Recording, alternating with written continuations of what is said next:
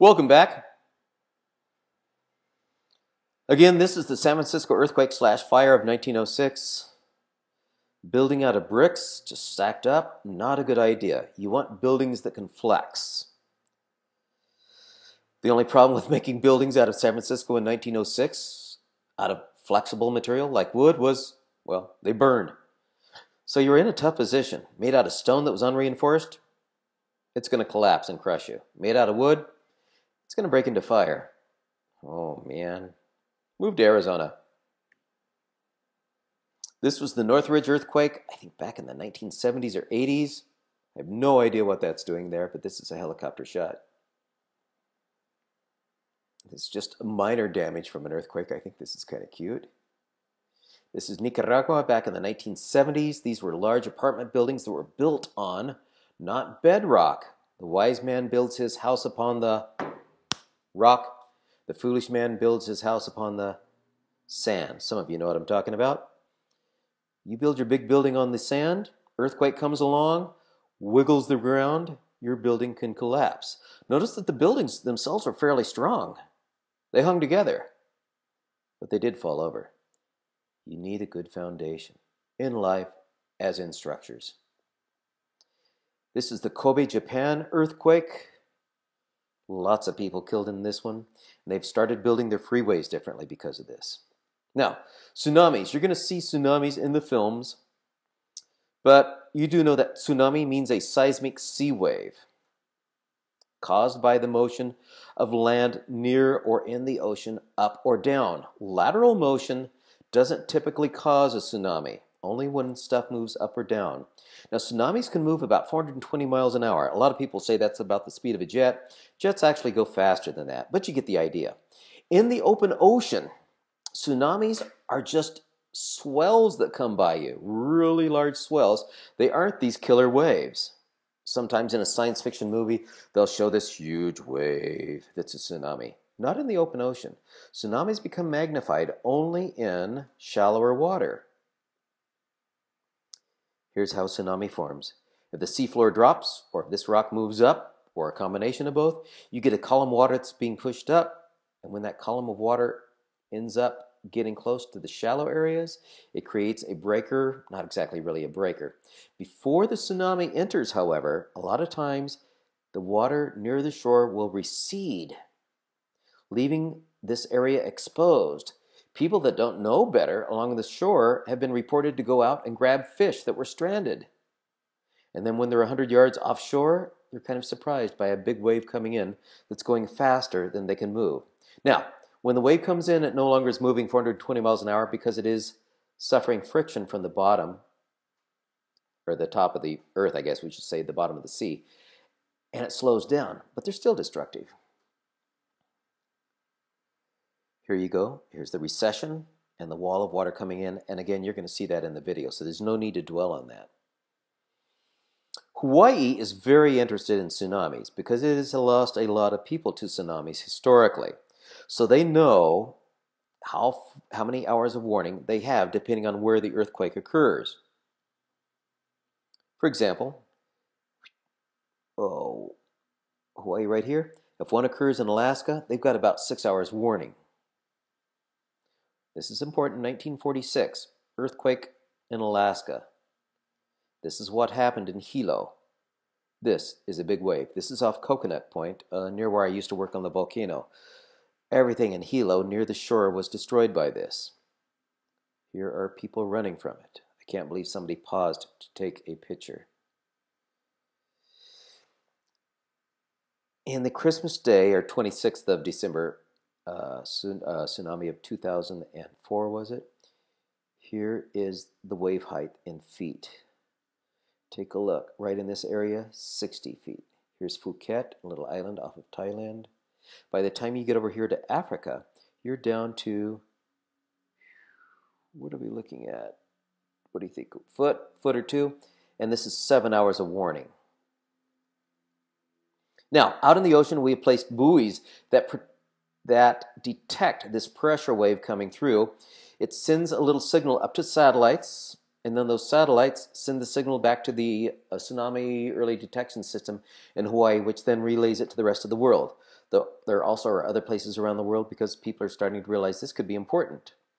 Believe it or not, in the early days, the computer processor for the satellite was taken from an old Commodore 64 computer. They were cheap, they worked, and for some reason they did well in space. Kind of cool. If you're in Hawaii, you're going to see this kind of thing all over. Okay, the Scotch Cap Lighthouse. This is what it was like. Before the tsunami, this is what it was like afterwards. This was an extremely strong concrete reinforced building, and the entire area was scrubbed. I don't know if I want to go to the website on it, but I read the transcript from people who cleaned up after this. This thing was just scoured. People that were in here, some of them got out and went to the higher ground. Some of them didn't, and only their body parts were found. I'm serious, they were ripped apart. I remember reading about an arm that was found and a kneecap. Oh, just gross. Sorry. Okay. Some cool stuff. A mega tsunami. This is the 1958 Lituya Bay mega tsunami up in Alaska, which I know looks like Canada, but it's really off Alaska there. One of these tsunamis inside the bay was 1,720 feet high. That's crazy. That's 470 feet taller than the Empire State Building's roof. It's the highest recorded mega tsunami in recent times, and this thing has kept happening again and again and again. It occurs somewhere back in here.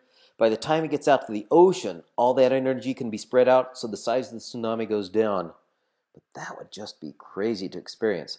One boat got washed up here, one got drowned, and another boat with people on it got washed out here, and they actually rode the wave out. Not something that I would want to try. Here is what caused that tsunami.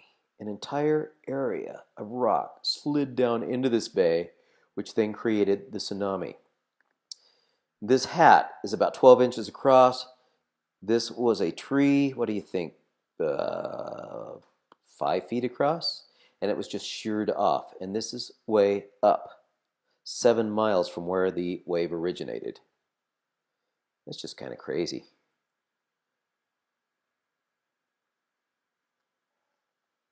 Oh, one more, sorry. Close this one. Okay, again, here's the earthquake warning page. I haven't talked to you about this, but people are watching for earthquakes and tsunamis all the time. Here's the Scotch Cap Lighthouse. You just look for it, Scotch Cap. And there's stuff all over the web. And here's more Scotch Cap Lighthouse stuff. Uh-oh, back to my presentation. Here's the 2004 tsunami. Somebody took pictures of the water coming in. Again, I would not be doing this. There was a really bad movie that came out apparently about this.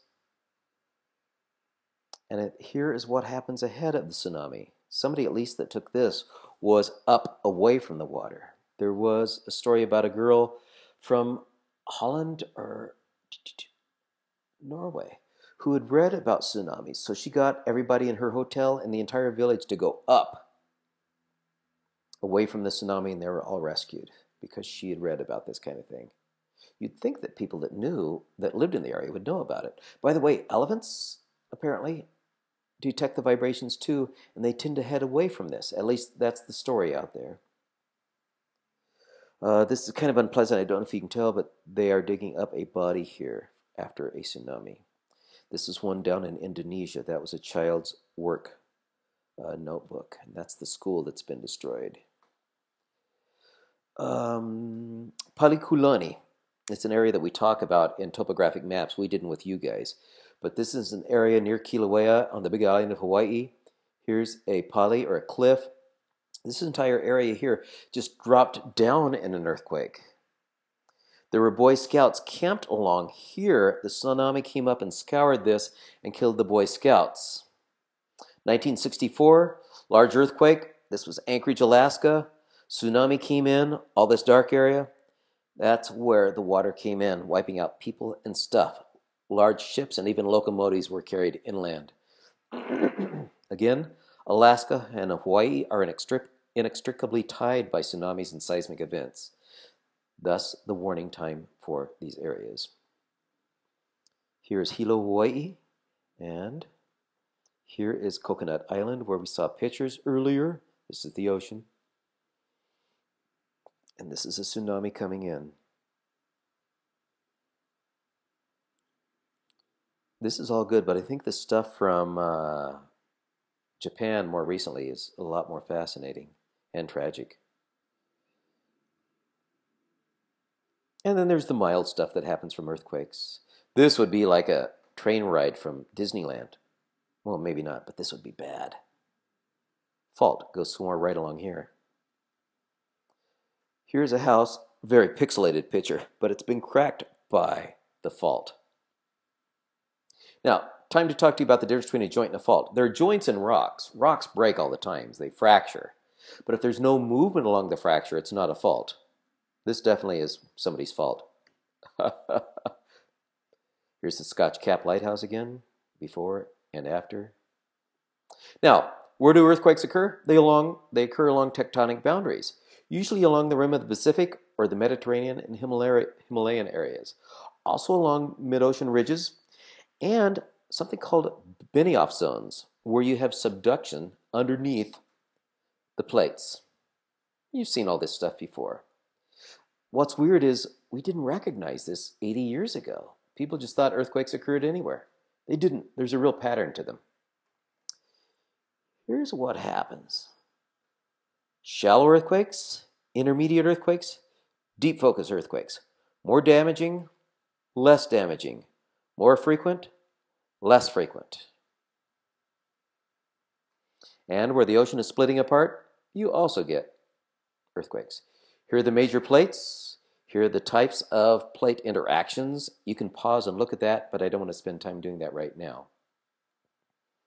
Now, there are three types of boundaries. You have divergent, where things are moving apart, like right here along the middle of the Atlantic. There are transform faults, like right here along California, where things are moving side to side. And you have compression faults where, like down here in the Andes, one plate is sliding underneath another one. Divergent. Convergent, where they're getting squished together. And transform or sliding. And that's what's going on here in California, where this plate is moving kind of northwards, and this one's kind of moving that way, which results in this kind of stuff going on. Not good for skateboarders. Now, I hate to do this to you, but how do we predict earthquakes? We're going to pause here and then come back and finish the lecture.